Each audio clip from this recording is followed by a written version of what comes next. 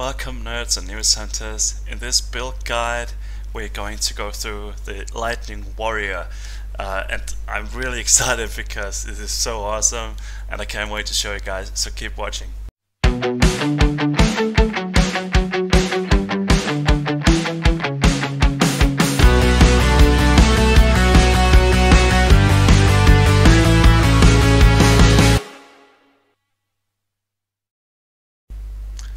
So welcome back guys. Let me start off with showing you +2 veteran dungeon here, and then I can show you that this build actually works and what you can do with it.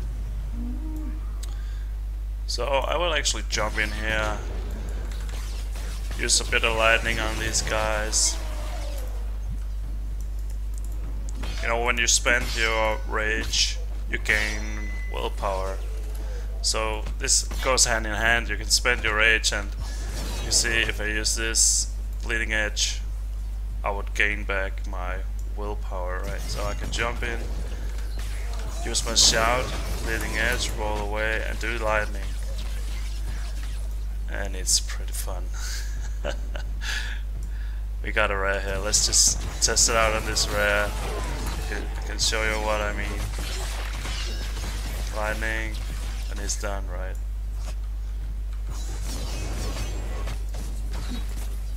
So let's head back into town and let me show you what I do to make this work. Alright guys, so here we are looking at the passive skill tree. You can see that we have chosen this way in Soldier, Ferocity, critical hit chance, Soldier the wild card, critical hit to buff up the damage. We got spell critical hit chance, which is pretty nice for this build.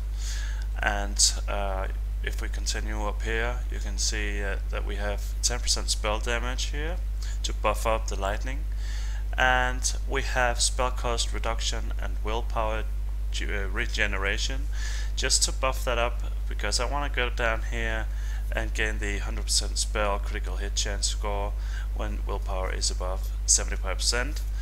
And we have some transfer time from willpower to rage here that is improved with 30%, and life leech from spell damage. I want to be able to run around and throw some lightning and gain some health back, and that is really rocking and awesome, right? So this is practically going to give us healing, you know, like a healing ability when we use our lightning to do a ton of damage anyways, and it's pretty cool. So we got ferocity here, toughness. We picked maximum health 15%, and I will show you why. We have some more resistances here. That's giving us also damage because we have the retaliator, right? So toughness, maximum health 10%, again maximum health 10%, 15% here, and I'll show you why, because we need this health.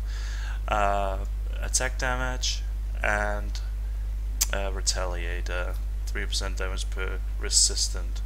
So this is working out pretty well guys, and let's jump further here into the next bit. Let's just talk about the gear for a moment, because you are going to need 2 unique items to make this build work.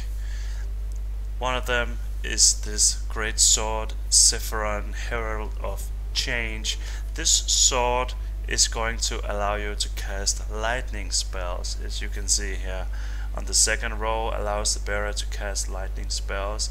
It's gonna give a lot of lightning damage to attacks and to the spells also, and it's going to improve your lightning damage with 28%. And in combination with this sword, I have Thirst up here, which will remove 25% of your health.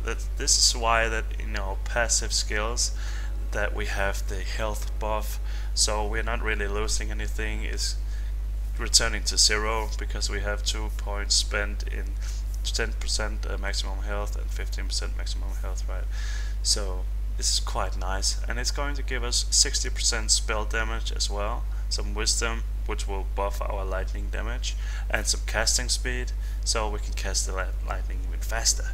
And that is awesome, combined with this sword, and the rest here we have flat damage. We got some lightning damage adding here, and as you can see, I've got O'Malley's lucky belt. We got some resistance gear, ferocity, agility. We got some different kind of, it's not really that amazing, this gear that we have on here, but it is working, giving us resistances, which is damage in this build. And when we take a look at the numbers here, you can see the average damage is 1856 at the moment, and we have quite high lightning damage here as well. And if I use the shout, you can see 2320 is pretty decent. And actually you can see here at the bottom that I have Thunderstrike on here, and the average damage right now is 1030. So it's pretty decent, guys. It's doing a lot of damage, and it's really fun to play with this. And I must say, you definitely have to check this out, you guys. So next up, we are just gonna take a look at our active skills as well. So let's just jump straight into that. You can see number 1 slot we got Bleeding Edge, and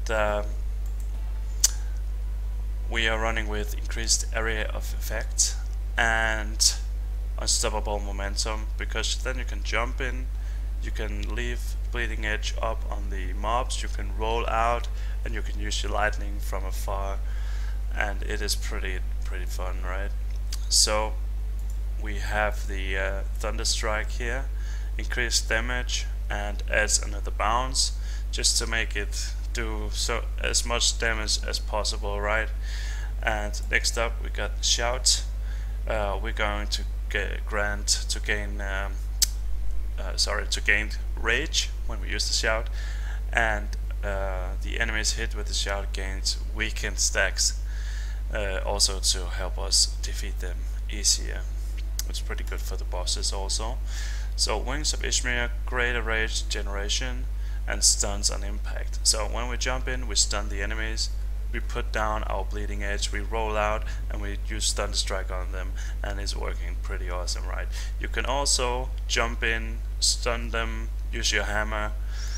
As you can see, we got increased area of effect from Anvil's Woe, and we have improved critical chance on stunned enemies. Remember, in this build we have quite high crit chance and quite high crit damage as well from both magic attacks and normal attacks, so it is working out pretty good, right? And let me just show you guys what I have spent here. I have 160 points in ferocity, 125 toughness. I have a little bit in agility and something in wisdom here as well, just to gain a little bit of everything, really. I think that you could possibly go more, get some more points in toughness, and yeah, well, I need to play a little bit more with this build, but it's working out pretty good already, so you can definitely run with this and improve it. And yeah, you have to try this build out, guys. It's awesome. So let's go ahead and do some more gameplay. And I've just started a +2. It's a +2 veteran dungeon. Yeah, it's a +7, 70% extra. So let's just go ahead and have some fun with this.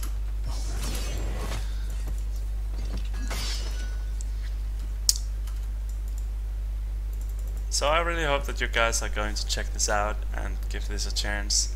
It's a fun build, but then again, it requires you to have the unique items, so if you don't have it, you need to go grind and go get it, because it is awesome. You can see that just the lightning, I can almost kill this rare guy with just using my lightning abilities.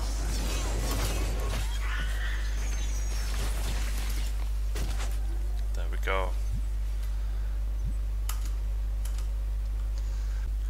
So guys, please remember, if you like this build, please give me a like on the video and comment if you're going to use it.